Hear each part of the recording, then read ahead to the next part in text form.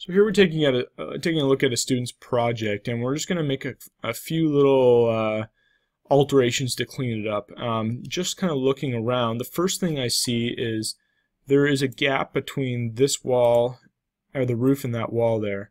And I'm just zooming above here, and I'm just hitting the HH key to hide that, and you can see that gap there. So there's two ways to solve that gap. I would use the Align tool up in the Modify in the ribbon, and you can either bring the wall forward. So I'm just clicking on this area of the wall, and then I'm clicking the full wall to bring it up, or you can click the wall here and bring the roof back to meet that. The other thing I noticed when going through this project is the roof here intersects on the inside. So to solve that, we're going to double click the roof, or we're going to single click the roof and then go up to edit, or double click it to open it. And we're going to select the pick wall tool, and we're just going to pick this wall and that wall. And you can see here that that's just that corner where it goes inside the building there. So I've used the fillet command to clean that up, and then I'm going to turn off the slope on these. And then now you'll see I'm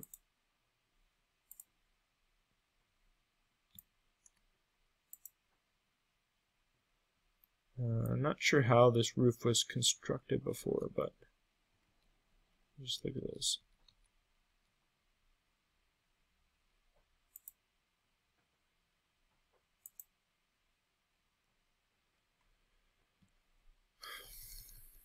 So I'm going to add a slope onto this bottom section here, probably a 212 slope.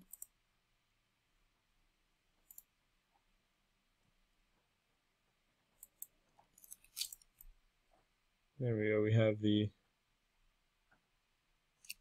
slope that we're coming up there. We don't necessarily need to overhang this much. I guess one of the good things, I usually do pick wall, and then I change the overhang to be around 2 to 3 feet. And so let's redo these pieces here, and we'll select the overhang to be 3 feet, and it's going to offset the roof 3 feet on those sides.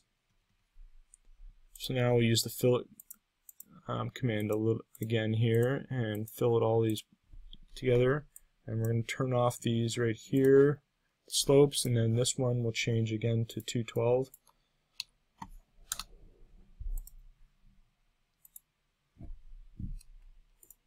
And that's looking a little bit more consistent there.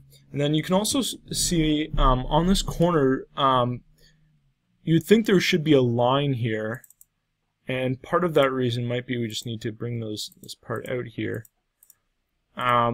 But the other thing is, if you actually join these segments, if you can't see that line, that'll help bring that line to light. Let me just go back here and I'll just show you that visually here. So you can use this join command and join those walls so you can see it.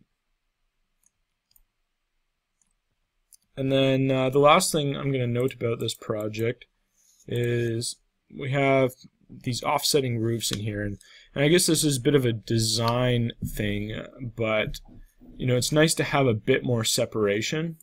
And so we're just going to take this top roof here and move it up maybe 1 more foot, just so there's a little bit more separation.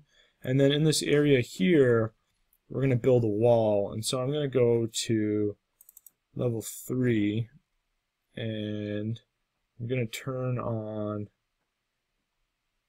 I guess actually the other thing I can do is I'm going to go to an elevation here, and I'm going to reveal hidden elements, and I'm going to copy up this level 3 to be up here. I'm going to move it so it's right at the top edge of the roof. And I'm going to call this T.O.R, which stands for top of roof. And now as you can see in this floor plan area on the side, that didn't show up. So to make that show up, we go to View, we go to Plan Views, and we go to Floor Plans, and then you see TOR is there, and now we have a plan. So now, as you can see, we can't see the building, so what we got to do is change the view range, which is over here in the properties, and change the bottom to be unlimited. And then now we'll see everything on the site. So the first thing I'm going to do is I'm going to use the Tab key to select the roof here, and then I'm going to type HH to temporarily hide that roof. And then now we're going to use the wall, and we're going to go from level 3 to unconnected. And we're just going to draw this right in here. I'm going to change, before I draw that, I'm going to change it to Finish Face Exterior. I'm going a little bit fast here, but you obviously can pause and go back if you need to.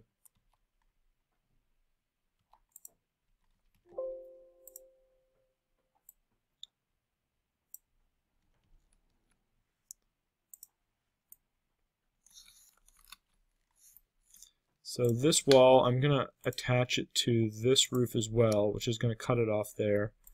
And then this I'm going to bring down to here, and then lower to here, and then I'm just going to attach that roof to that there. And so that way we closed up that top part. And that's actually a great way to do it too, because you can provide a lot of nice venting in here to get a lot of airflow going, which is obviously a very technical thing, but airflow is definitely something you want to be concerned about in attics and attic spaces there. So that's how I would clean up just a few different elements of this project.